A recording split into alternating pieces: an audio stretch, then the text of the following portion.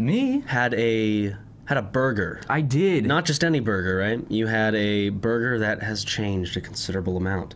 I did. Not in spirit, but in size. I did.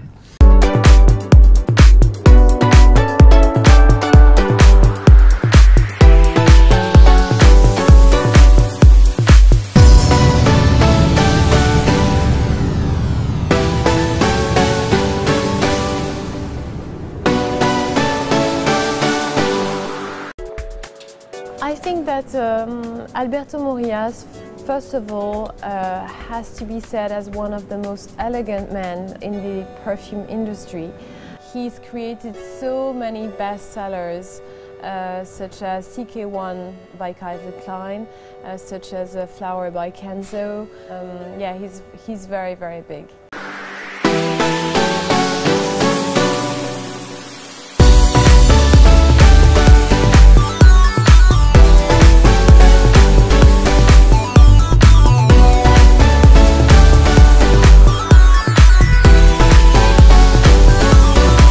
Thank you for coming on the show. I'm assuming this is Snakebot.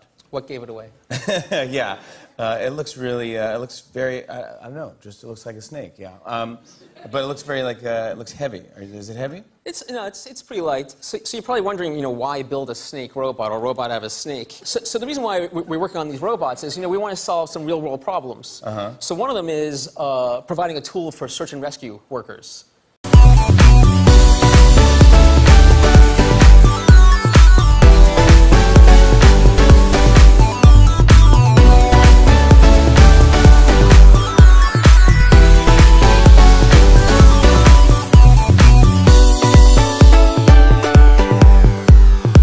In your piano playing in the movie, I was watching you because I felt like it must be a trick because as far as I knew, you didn't play the piano. Right. But you're really playing the piano in the movie.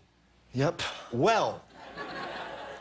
Thank you. You're welcome. But that is, I don't know why I find that mind-boggling, but you shouldn't be like, you shouldn't look like this and be able to do that.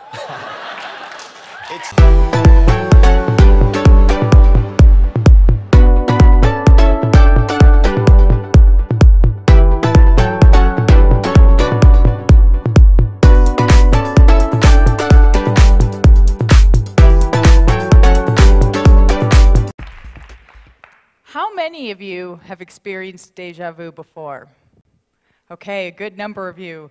This is in line with survey research, which suggests that roughly 2/3 of people report experiencing déjà vu at some time or other in their lives. Déjà vu is generally defined as a feeling of having experienced the current situation before, despite realizing that this is actually new.